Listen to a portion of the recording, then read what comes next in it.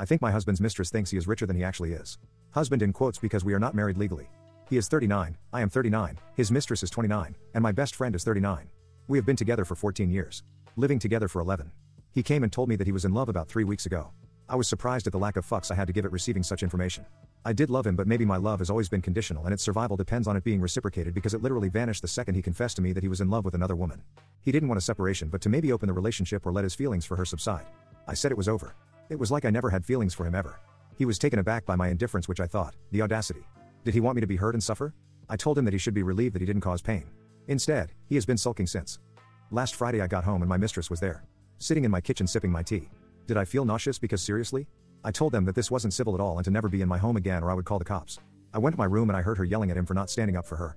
Then I heard her say something very curious. Why haven't you kicked her out yet? He was trying to tell her to lower her voice, whispering, later. We can discuss this later. She left and he came to me apologizing. He said, we didn't have sex here if this is what you are scared of. She just dropped by because I was working from home today. I told him that he had until the end of March to move out and to find somewhere to be during the weekends. This morning I changed all the locks.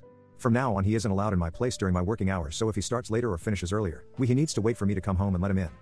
But his mistress's words stuck with me, so during the weekend I've been stalking her social media. I think she thinks that he is rich. Or at least that he owns my apartment. I think she also thinks that my parents' summer house and boat are his. Unfortunately the loser has taken her there, probably bragging about his wealth because her hashtags were all about the good life. I was telling my best friend all of this, but she was more agitated than indignant on my behalf. She told me that he was a scum not telling mistress the truth. I agreed. But then she said I was no better not explaining to her his situation either. I was dumbfounded, but she was serious. I told her that it wasn't my job to bring back mistress to earth.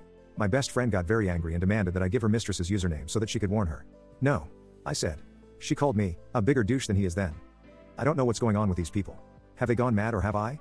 When did our moral compass go askew like this? Can someone tell me that I am not insane?